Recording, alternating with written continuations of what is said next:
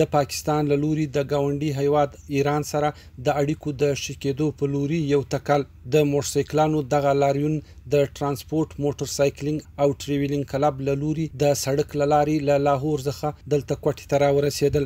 اوس به دوی له کوټې څخه د نوشکي چاغۍ او د تپتان له لارې ایران ته داخلېږي.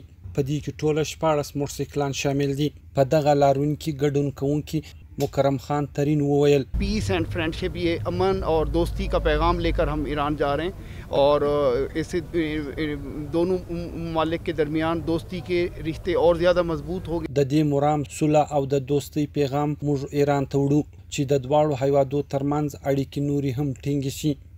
یو بل ګډون کوونکي بیا وویل RCD ہائی وے پاکستان اور ایران اور ترکی کے درمیان بنی تھی تو اس رشتے کو دوبارہ استوار کرنے کے لیے ایرانی بھائیوں کے ساتھ ہم یکجہتی کے اظہار کے لیے انٹرنیشنل یہ بائک ټور لیके جا رہے ہیں. د RCD لویه لاره د پاکستان، ایران او د ترک ترمنځ جوړه شوې ده.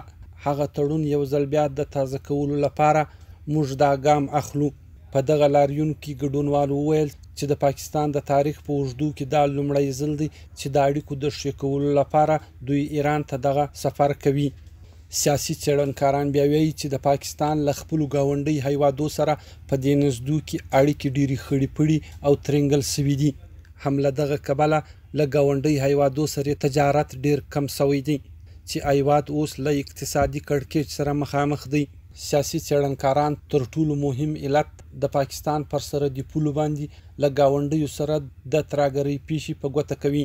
د دوی له خولې چې هم له دغه سببه ګاونډیان اوس و دغه هیواد ته د شک په سترګه ګوري. حمید سمسور، وایس اف امریکا، ډیو ریډیو ټلویزیون، کوټه.